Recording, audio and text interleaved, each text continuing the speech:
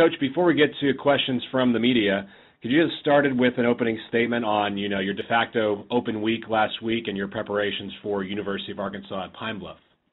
Yeah, first and foremost, just thoughts and prayers to all the people in Florida. We obviously did not want to have to cancel the game, but completely understand what they're going through is much bigger than a football game. So we've got players on our team that have family there as well, and try to keep a close eye on that and them. So just continued prayers.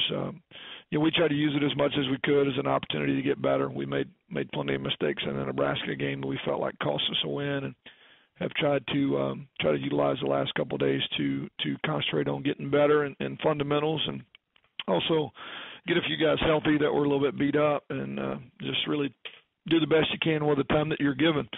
Pine Bluff comes in, so we get to play at home, and looking forward to playing here in front of our crowd. And I think a lot of excitement here in town about trying to get here to the stadium and see a game, especially with the absence of what would have been, we thought a great opening night against Miami this past Saturday. So still focusing really on us, trying to improve. So many inexperienced guys that can continue to learn, and that's where our focus has been.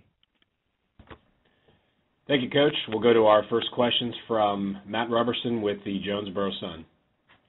Morning, Coach. How are you? Good, Matt. What's up? Hey, I was just going to ask, you mentioned that you had some injured players that you were trying to get healthy. How's Brandon Viner, and I guess can you give us an update on him? Brandon's probably still out for another week or two. Pretty significant hamstring injury, potential tear, on the deep ball that he made a play on at Nebraska. So good chance that we could lose him for another week or two.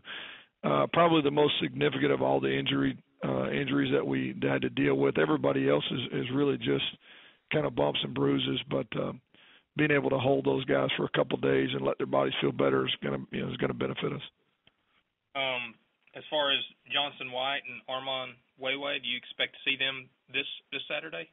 Johnson had a great practice yesterday, and definitely expect to see him in a much more significant role. Wayway is still he's full go, but just does not factor in as much. I think he's still trying to gain confidence.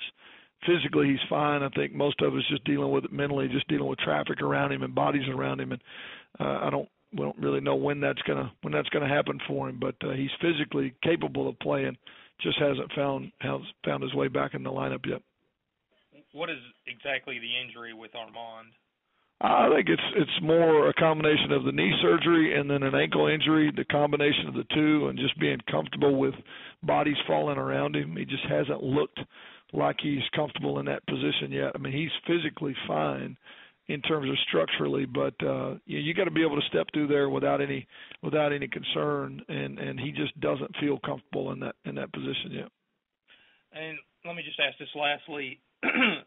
As far as the interruption in the schedule, did that disrupt anything as far as, I guess teams like to get into a weekly rhythm and just kind of probably threw the schedule and everything off for you guys.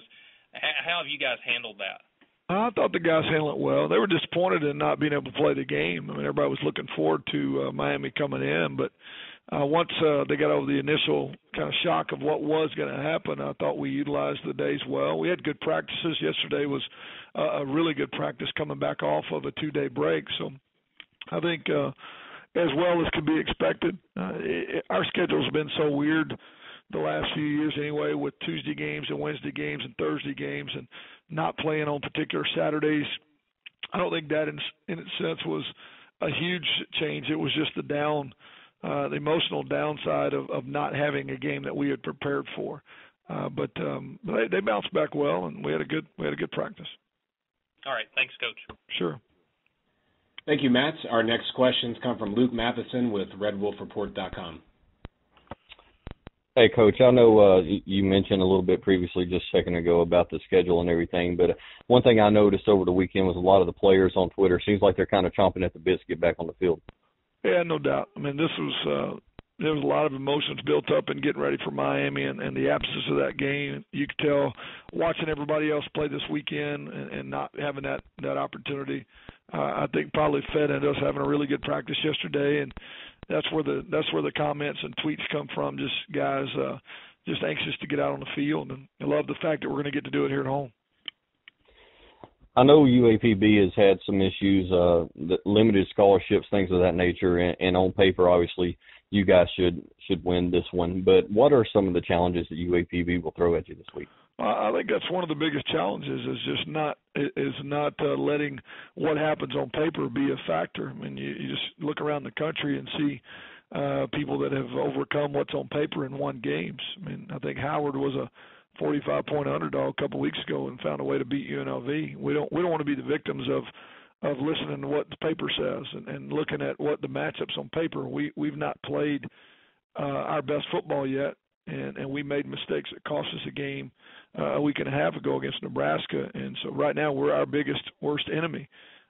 We should be bigger in most places, and we should have better speed, team speed, but we still got to go play the game and execute. And so to me, we're our biggest enemy. We've got to learn to play disciplined, sound, fundamental football, and I haven't seen that yet in a live setting of a game. I've seen it at times in practice, but not in a live setting of a game where we can draw from that, and that's really the challenge for Saturday. Right. Final question for you. I believe every year that you've been here, you've played an in-state opponent. Again, got Pine Bluff this week. What does that mean to you, and what does that mean to a team to play another team from within the borders of Arkansas? I think it's huge for the state, huge for football in the state, and to me, I mean, it just makes a lot of sense. We're always going to look to do that and continue to try to create that opportunity for the state of Arkansas. Guys to travel, just drive down the road a few hours and load up the stadium and keep the money in the state and help build football for the state of Arkansas. So we'll continue to do that as often as we can. All right, Coach. Appreciate it. Thank you, Luke, and thank you, Coach. Those are all the questions we have today. We appreciate your time. Thanks.